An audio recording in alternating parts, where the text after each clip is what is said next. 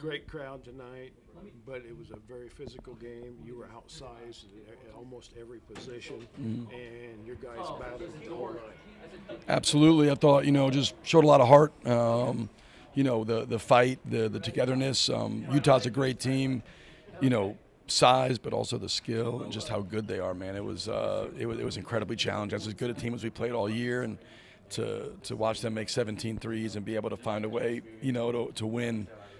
Just unbelievable credit to our guys. That was a heck of a basketball game and an even better environment. You guys aren't supposed to be able to do this. Yeah, that's what they say, right? All these, high majors, but we believe in each other. They believe in what they do. They we have winners in that locker room, guys that care, and it doesn't guarantee anything. But man, this group's just special. The talent, certainly, but the connection.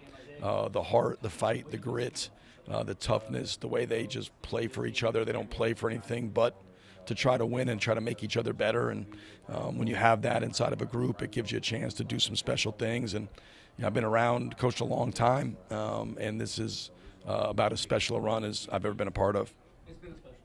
What's your special touch? Because, as you said, these kids are special.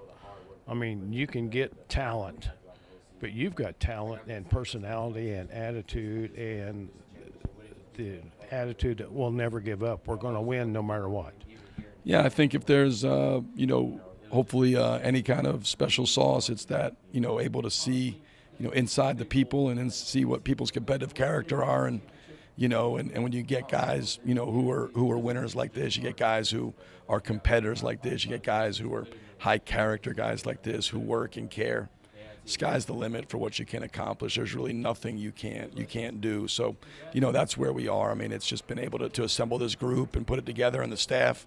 It's been a joy to come to work every day, and honor to coach. I'm sad it has to come to an end Thursday. I wish we could keep going. It's been that much fun. You want it just to keep going and going. I could coach this team for the next 5 years straight without any break.